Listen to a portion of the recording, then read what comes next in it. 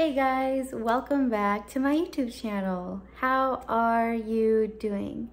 I hope you had a beautiful Christmas with your family. I hope you stayed warm and you continue to stay warm in this cold winter. It's been really cold here in Dallas.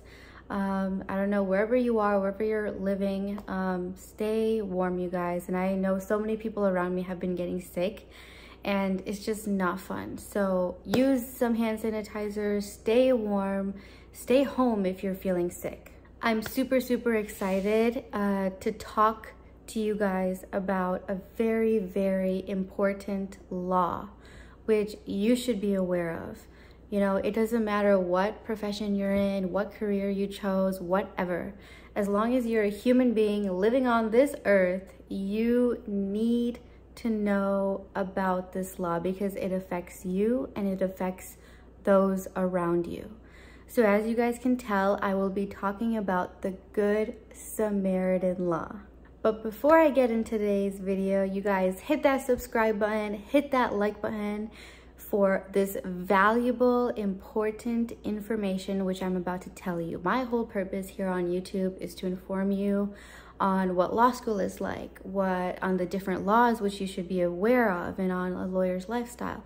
And I also post fun videos on, pranks and challenge videos. So you guys hit that subscribe button, hit that like button for this awesome video, for some awesome information. I'm talking with my hands so much. All right, so let's get right into the video. So what is the Good Samaritan Law?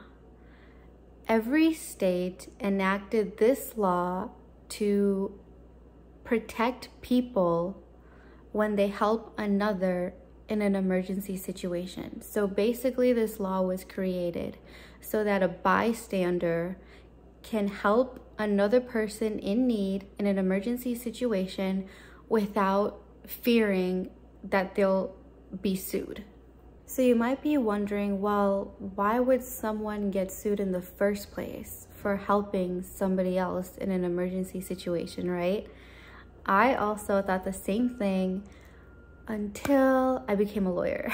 So the reason why is because the law actually gives way for the victim to bring a lawsuit against the rescuer if the victim was put in a much worse situation than when the rescuer found them. So let's say, for example, right? I personally live by examples. That's basically how I got through law school.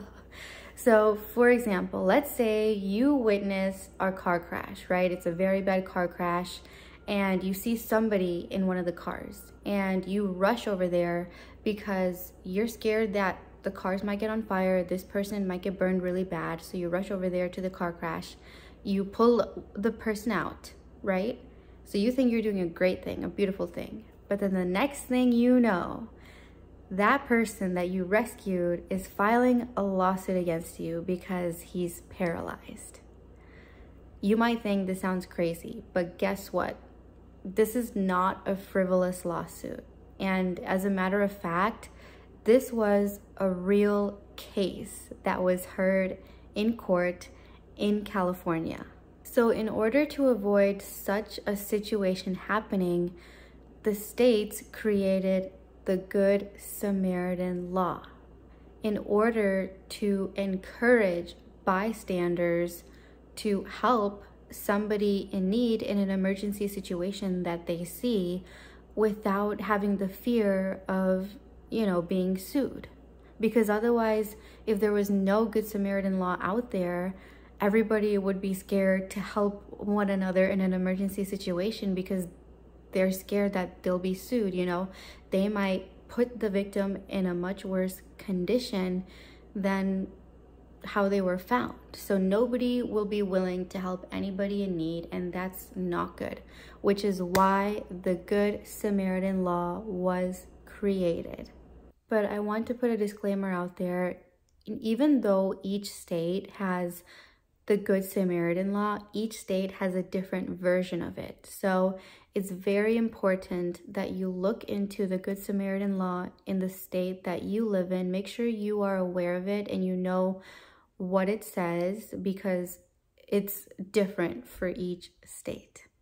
I remember learning this clear in law school because I was like, wow. And I remember all my classmates were also like wowed after hearing this. And I remember one common question that we all had, and I'm sure you have too, is, well, what role does a professional play in this? So what role does a professional who have to act in these emergency situations play in this? So I'm talking about police officers, firefighters, doctors, nurses, physical therapists, physician's assistant, you know, all these nurses, all these professionals. What about them? Does this Good Samaritan law apply to them? So are these professionals held liable, or are they protected by the Good Samaritan law? The big answer to this big question is, once again, it depends. You guys probably hate me now because I've used that answer so many times, but it's so true every time. It really does depend. And it does depend on whether the professional is on the clock or off the clock. So let's say, for example, right, you're a doctor and you're in your shift, you're on the clock and you're taking care of one of your patients. And for some reason, the patient comes back and files a lawsuit against you. Are you protected by the Good Samaritan law in this situation? The answer is unfortunately no. And that is because you're on the clock, you're taking your shift as a doctor, as a professional. And so at this point, you're not protected by the Good Samaritan law, and you are prone to being sued on the basis of, you know, whatever it may be, malpractice, you know, negligence, wrongful death, whatever it may be. But let's say if, for example, you're a doctor, but this time you're not working, you're off the clock, it's the weekend, you're out having a nice dinner with your family, a nice steak dinner with your family. I love steak, by the way. And, you know, you're just having a nice time. And then all of a sudden, somebody else in the restaurant just drops to the floor and they're unconscious. And you, being the doctor, you naturally go over there, you rush over there, perform CPR, and provide treatment for this person. But unfortunately, you can't revive them. They passed away. Can the family of that person file a lawsuit against you? Or are you protected by the Good Samaritan law? So in this case, the doctor is protected by the Good Samaritan law. They are considered a bystander in this situation because they are off the clock. Even though, yeah, they're still a doctor, they're still a professional, you know, who handles and partakes in emergency situations, they were off the clock. So that is exactly what this Good Samaritan law does, is that it encourages bystanders to provide aid, to provide help in an emergency situation. So I just want to reiterate what a bystander is. So a bystander is somebody who's not on the clock. You're not working in your shift, you know, as like the professional that you are. You just happen to be somebody who is there in that emergency situation, just witnessing this catastrophic event. That's what a bystander is. So the law says that a bystander does not have a legal duty to help some random person in an emergency situation, right? But the law also encourages, through this Good Samaritan law, to help someone in an emergency situation. So I hope this video helped. I hope you learned something new. And if you've never heard of this Good Samaritan law before, I hope that I shed some light, you know, on you about this law.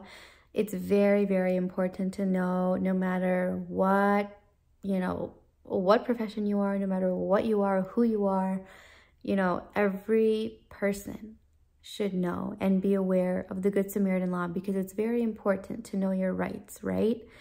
It's very important to know your rights. So thank you so much for watching my video. Hit that subscribe button, you guys. I'm posting these videos just for you, just for you. I'm taking time out of my day so that you can stay informed on important laws like this, which nobody really talks about, right? So hit that subscribe button, hit that like button, share this video with your family, with your friends. It's super, super important to know, you guys. Everybody should know this. So thank you so much for watching, and I will see you guys next week.